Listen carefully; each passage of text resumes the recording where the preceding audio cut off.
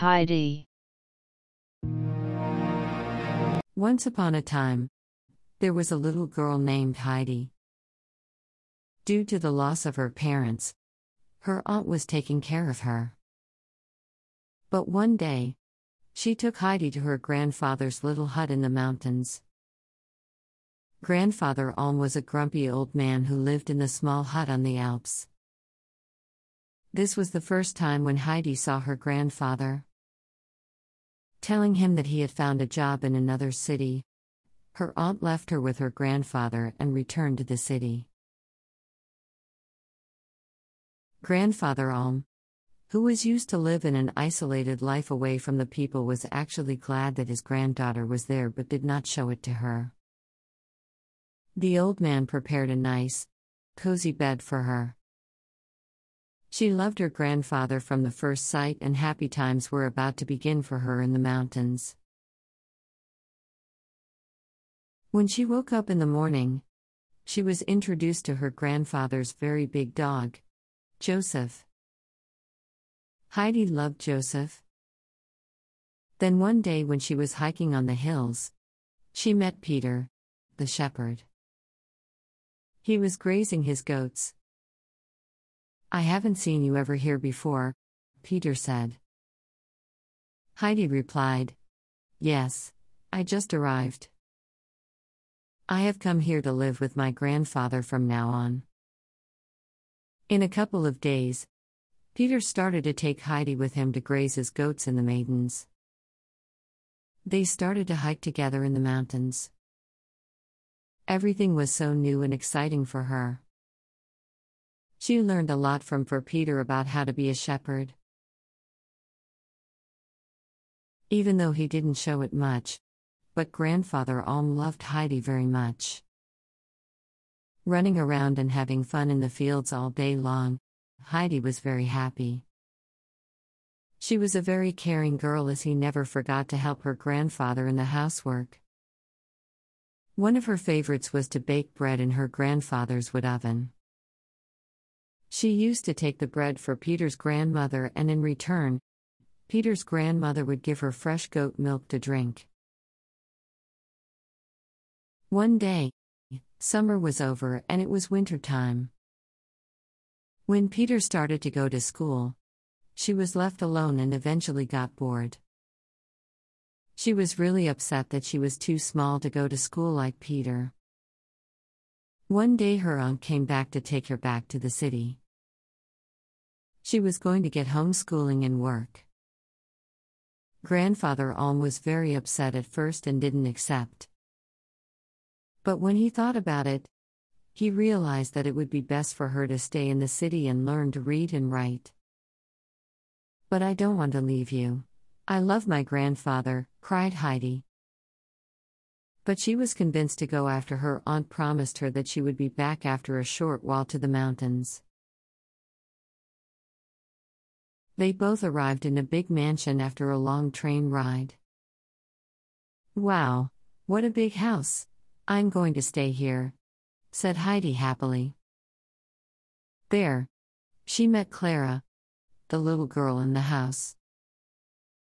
Clara couldn't walk because of an accident she had when she was a little child. Her aunt actually brought Heidi to this house to keep Clara company. Clara and Heidi soon became best of friends.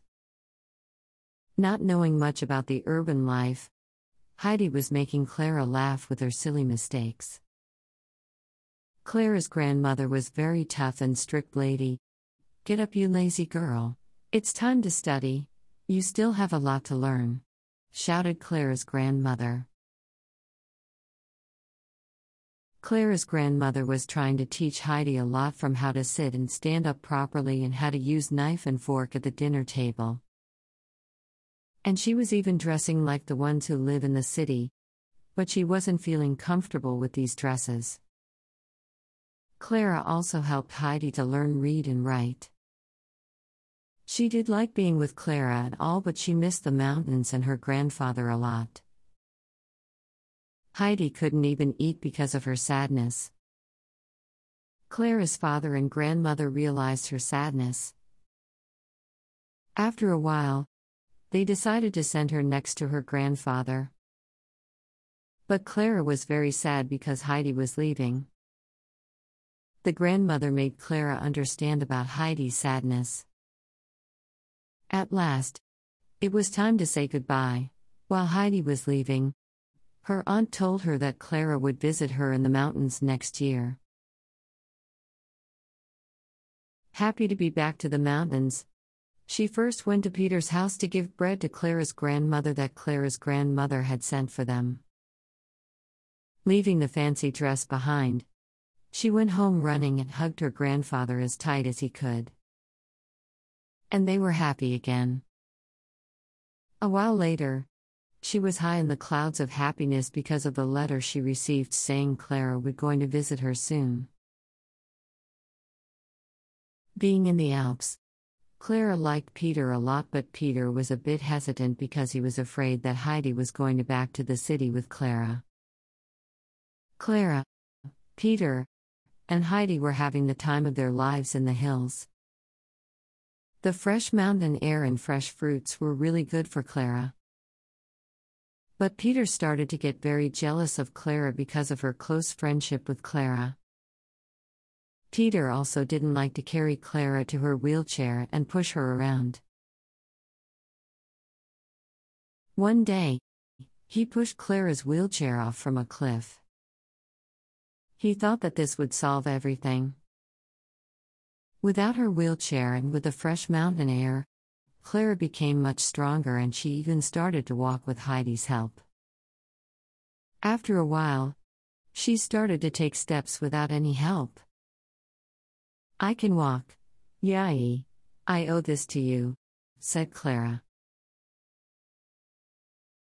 One day, Clara's father and grandmother came to visit, and when they saw Clara walking, they couldn't believe their eyes. They gave their thanks to Grandfather Alm and Heidi.